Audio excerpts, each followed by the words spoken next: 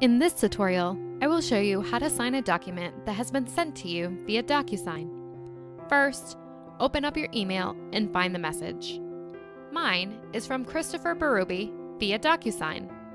There will be an Atlantic employee's name listed, or it'll say Atlantic Regional Federal Credit Union, and then have via DocuSign after it.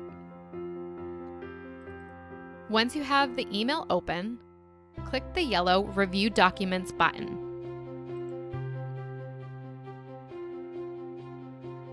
Here, it'll ask you to enter the access code to view the document. The access code should have been given to you verbally over the phone. Type in the access code and hit Validate. Now, it has opened up the document you need to sign. It says, please review the documents below. Click the yellow Continue button. Then, on the left, click the Start button. So here, it's asking you to fill out your information and fill in the boxes and click the Fill In button again. Now it's bringing me to the next box. Type in the information and click Fill In again.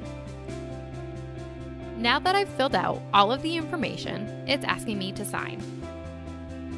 Next, you'll want to click the Sign button here. Your signature may automatically pop in, or a box may open that asks you to confirm your name, your initials, and your signature. You can select your style of signature, or you can draw it. Once you've selected your style, click the yellow Adopt and Sign button. Then, click the yellow Finish button up at the top. Now, you're done signing. You can print your document by clicking the Print button up here, or you can download it by clicking this button. Then, hit Continue. Now, you're done. You'll receive an email copy once everyone has finished signing.